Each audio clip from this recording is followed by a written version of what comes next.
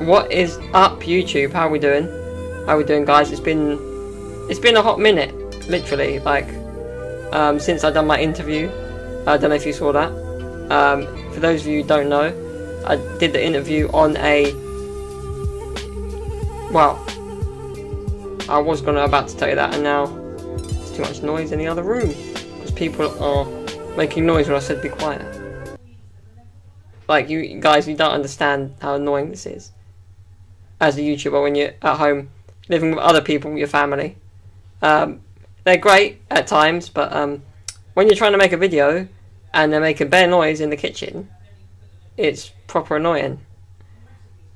I'm just gonna go and murder someone, then I'll be back and we can start episode 3 of Real Talk, the podcast, the Louise21 podcast.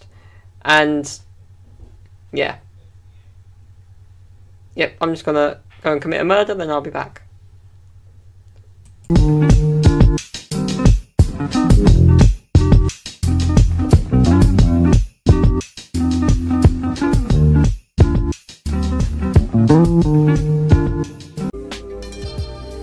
Alright guys, let's try this again. What is up? How you doing?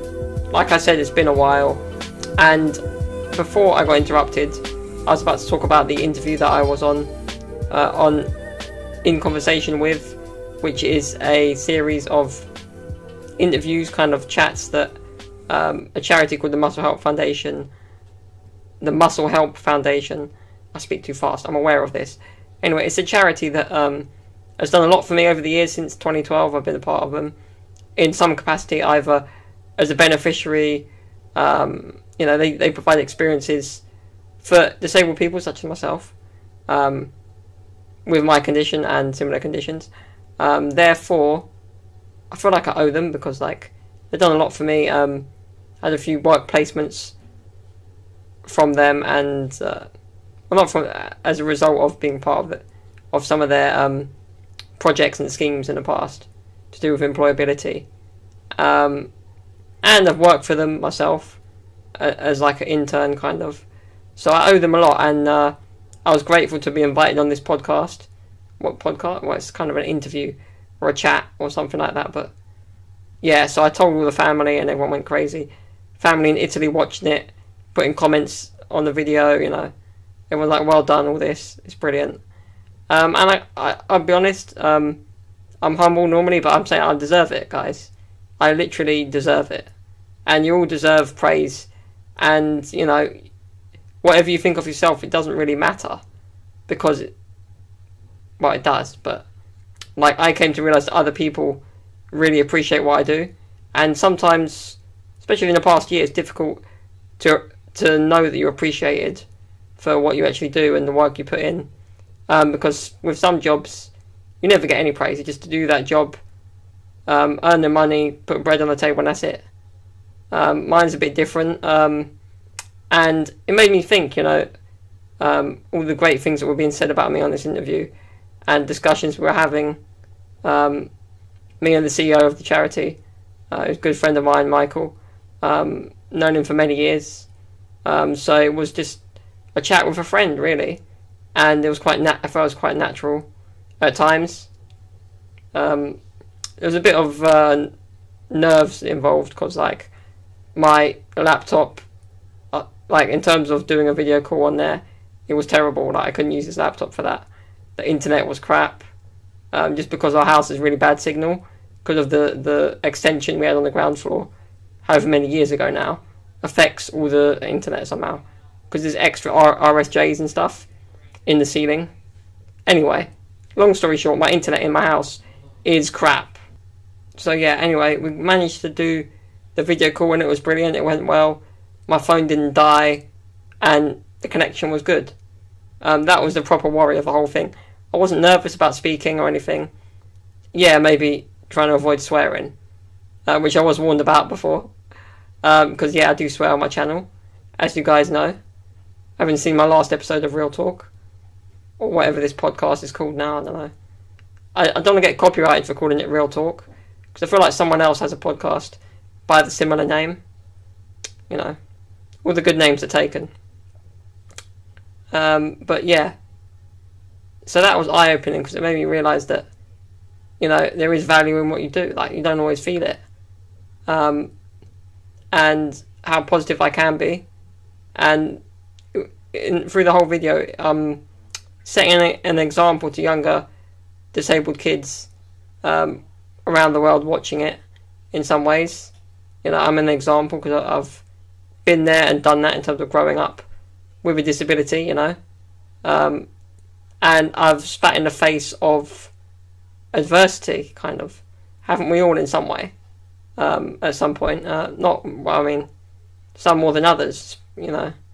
So I've spat in the face of adversity, and the fact that a lot of the time, sadly, people will see someone like me and assume, oh, he can't really work in a normal work environment. Therefore, he's unemployed and he's just getting money off the government. But it's not like that at all.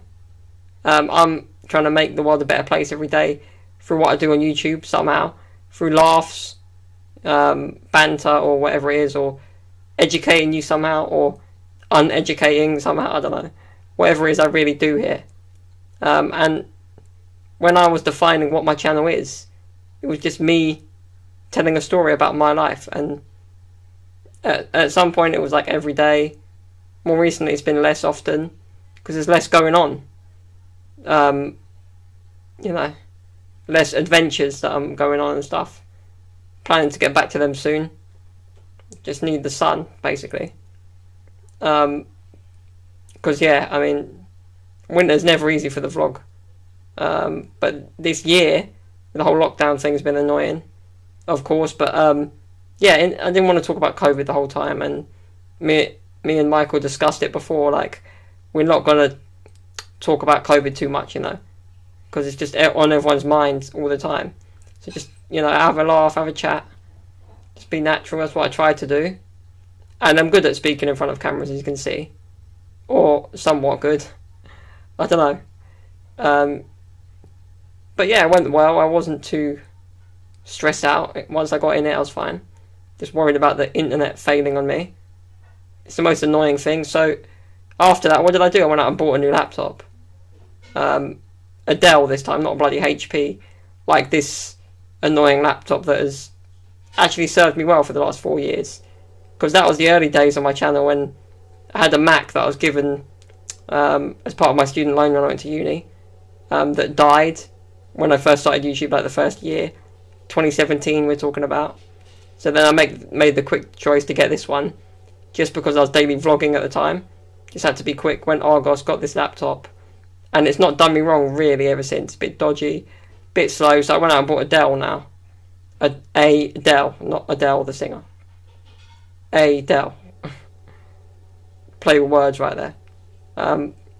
So yeah, can't go wrong with Dell. Oh, Dell Boy, as I'm going to nickname it. I don't know. I haven't given this one a nickname, apart from friggin' annoying. But yeah, I should probably get an actual desktop PC. I haven't had one in years. Got one down here. Sony something. Sony Vaio, Jesus. But I haven't really used a desktop in years. At home anyway. You know, I haven't spent a lot of money on the technology well, in terms of computers, no. But I spent a lot of money on other stuff for the channel. This light that is illuminating my face right now. All the equipment, you know, the microphones, the webcams, the cameras. And the time that goes with it, because time is money. But I still enjoy it and got to get back in the swing of it. And a bit of it was lost along the way, I think. And this interview kind of reinvigorated my passion for the channel. And it's just... it's inspirational to myself, because you got to inspire. Like, who inspires you? Yourself sometimes. Sometimes I just think, what an idiot. But yeah, my coffee is being grinded right now. Man's on the coffee again. I'm drinking coffee again, guys. It is like legal cocaine. Not to make a joke out of any addict, but I think I was a coffee addict, and I'm slowly getting addicted again. Just gives you that buzz. And yeah, let's just say when I was playing FIFA, I got better after drinking a coffee. I don't know, it's just an Italian thing, isn't it? You may be surprised, but I don't like tea. Yes, I live in England, but I do not like tea. It's just glorified water. Or rain, whatever you call it. But yeah. Interesting times. I'm just so grateful I was on it and feel proud of myself. Like, proud that people are proud of me. I don't know if that makes sense. You know, because I'm not the type to you know, there's a group chat with my whole family. I don't always chat a lot on there, but when I do, it's normally good news about something new I'm doing, an interview or an article or a video regarding me, that's highlighting what I do and telling my story in some way. And even if they can't understand it all, because it's in English, they still support me regardless, even if they're not watching every single YouTube video I make. Because I think about like different people in different arts, if you like, different art. And you think of like, I was watching the Biggie Smalls documentary the other day on Netflix. Biggie Smalls, Notorious B.I.G., if you don't know, was a famous rapper who got killed in '97, got shot, and had a famous beef with Tupac, another rapper at the time. And anyway, he never wanted his mum to listen to his rap music because of all the swearing and all the... my TV just went off, okay. But anyway, he didn't want his mum to listen to the music because she didn't like swearing and all this.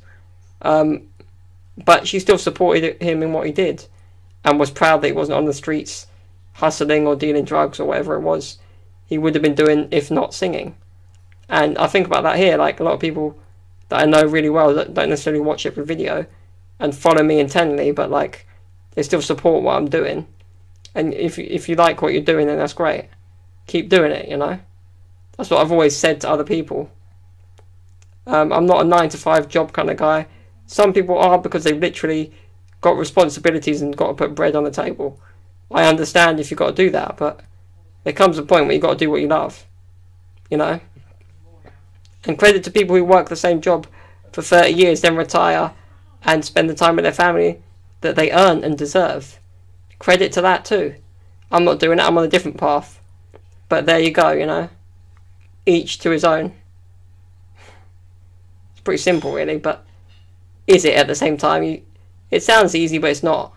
Like, it sounds like I've got it figured out, but I really haven't. And you think that every day you got it figured out, till the next day, bang, something new comes along. Good and bad in some ways.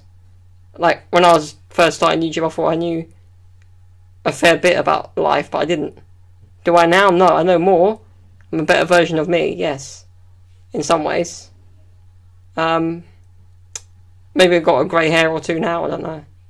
At 27, getting a grey hair. One of my cousins has, so, you know, at least I'm not going bald. Nothing wrong with that, nothing wrong with that. But I know some people with bad hairlines, Harry Kane included. Jesus. God. You wouldn't think I was older than him. It's weird. But there you go, that's life, really. And this has been another episode of Real Talk. Whether I'm finished or not, who knows. I don't even know how long I've been speaking for. But yeah, I want to get back on the live streams because they've been lacking. I've been slacking as well. That rhymes. But yeah, I need to get back on the live streams. Whatever game it is, Fortnite, FIFA, whatever. I might do that now, actually, you know. I'm feeling like doing that. That's the kind of mood I'm in. But, yeah. I'm back on a coffee, so probably got more energy when I'm live streaming now. Gonna be off my rocker. Literally. But yeah, I don't know what I'm gonna do for the next vlog. Maybe I'll be outdoors, we'll see. But it's been another episode of Real Talk. Whether that makes any sense, I don't know, as a title. I'm just speaking from the heart, really. And grateful to anyone who supported me along the way. And is supporting me because, you know, everyone say, oh, it's like the G-Eazy song, Me, Myself and I, but it's not. There's other people around that make you who you are. It's not just you. You know, that song's great, don't get me wrong, I love that song.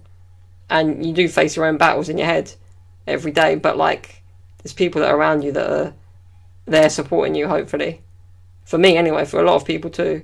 But not for everyone, so, you know, it's not easy. But here we are, guys, and I feel like I'd really deserve to be on that interview, and any other articles I've been part of this year or videos other people have chosen to include me in. Just be yourself, guys, really.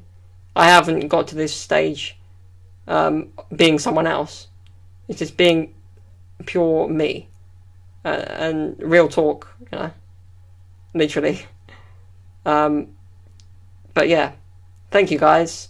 That is it for me today. I'm keeping these podcasts short and sweet.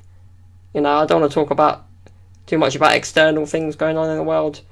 But what I will say is, like, you know, there is freedom of speech, you know. You got the right to say your opinion to a certain level. And, you know, within reason, you know.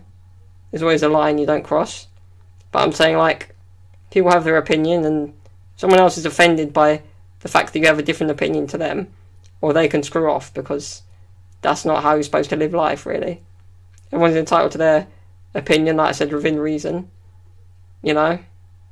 Too much cancel culture today, guys. One tweet will get you banned for life, and will lose you your job and everything. But yeah, just be nice to people, really. Don't judge before you look into what someone's really saying and where they're coming from. That's it, guys. Stay up, stay humble. As always, that is it from Louisa21, your host for another episode of Real Talk. Peace.